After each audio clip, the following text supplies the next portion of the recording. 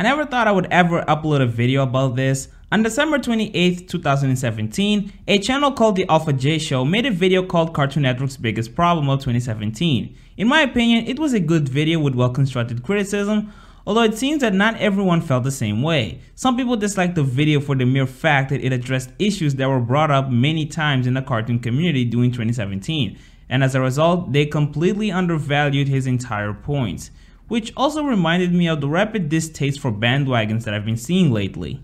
Now, I've never been the biggest defender of bandwagons myself. In fact, I've criticized people for jumping on bandwagons and not trying to offer original topics, and I get the feeling that if my channel ever grew rapidly and I'd never made this video, I wouldn't be surprised if some people had the impression that I hate bandwagons. And to be fair, if someone had asked me around 5 months ago if I actually hated it, I would naively answer yes. And it's not that I think that hating bandwagons is naive, it's more that that's not exactly how I feel. Here are my real stances on hopping on the nearest trend. It's not at all a bad thing. Offering your opinion that's similar to others or joining a trend is not something that's inherently wrong. The only way that it could be wrong, at least from a moral viewpoint, is if you are actually lying to cater to the most popular opinion, which even then, it's not something that necessarily hurts the quality of your project. As for whether or not what you're saying is stupid depends on how you articulate. If you're capable of formulating good arguments for why you feel a certain way, even if they're not honest to your true feelings, and also presenting them in a good manner, then there's nothing really wrong with your opinion presented, unless someone actually knows your true feelings or what you're saying contradicts with certain things you said in the past. I guess there's also the case of intellectual dishonesty, but I'm trying to judge the quality of the opinionated video or post from the perspective of a viewer without any noteworthy evidence that your opinions are false.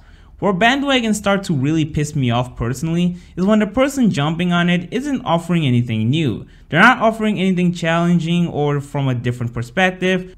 They're just merely repeating what's been said time and time again. I think a good example of that is the Teen Titans Go bandwagon, which, while we're on the subject of that, I need to talk about something that's been happening these past few months.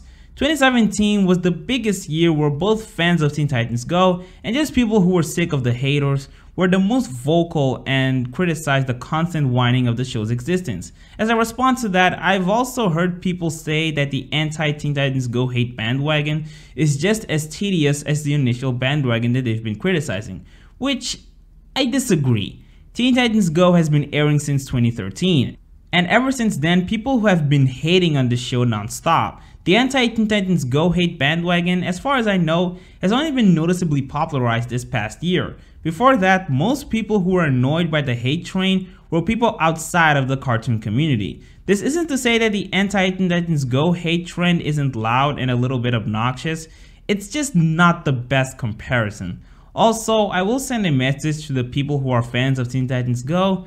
Don't be condescending, because I've been seeing that recently. By getting back on topic, when someone regurgitates the same opinions about something, let's say in a video, it doesn't necessarily make the video bad, but it does make it a bit tiresome. Nevertheless, I would still never say that a person isn't allowed to address a popular topic. It's perfectly fine as long as the arguments and presentation are well handled, and to avoid repetitiveness, try to offer a new perspective. Not to mention, if people didn't address popular topics, then everyone would just stick in their own little bubble of conversation. I encourage people to talk about unfamiliar and obscure shows, but I don't necessarily want them to avoid popular shows. I mean, it's popular for a reason. Anyway, I hope you guys enjoyed this video.